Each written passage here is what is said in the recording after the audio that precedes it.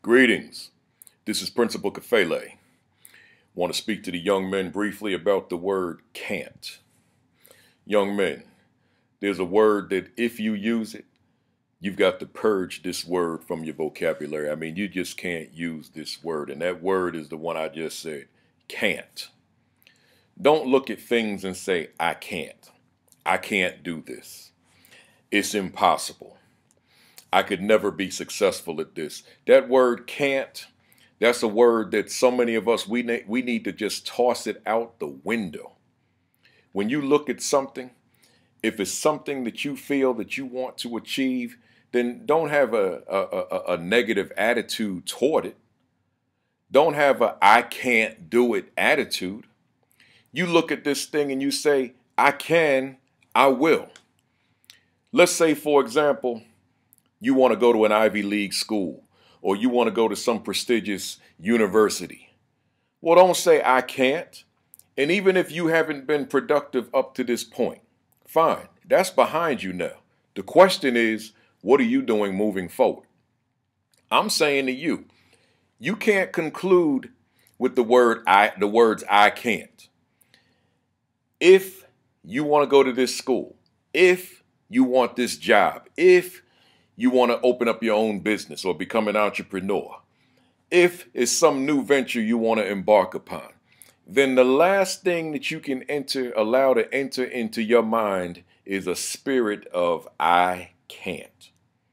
No, the spirit, the attitude has to be I can, I will. And even better yet, if you can see yourself already doing it. So here's the university that you say you want to go to. See yourself already in the university. Envision yourself as a student having already arrived. Or perhaps it's that business that one day you want to own. You want to be this entrepreneur. You want to be independent. You want to be self-sufficient and self-reliant. So you decide, I want to go into business for myself.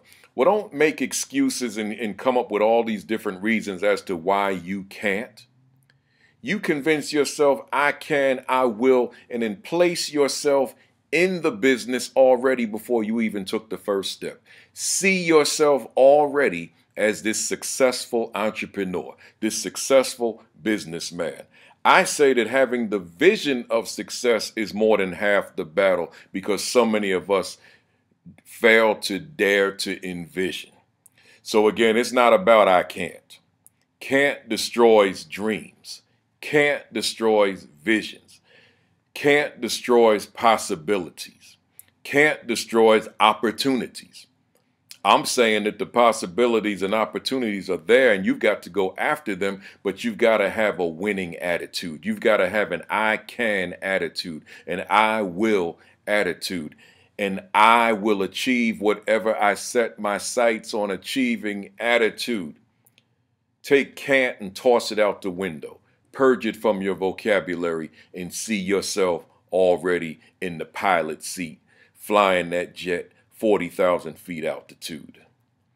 Thanks for listening. I'm Principal Kafele. I can, I will.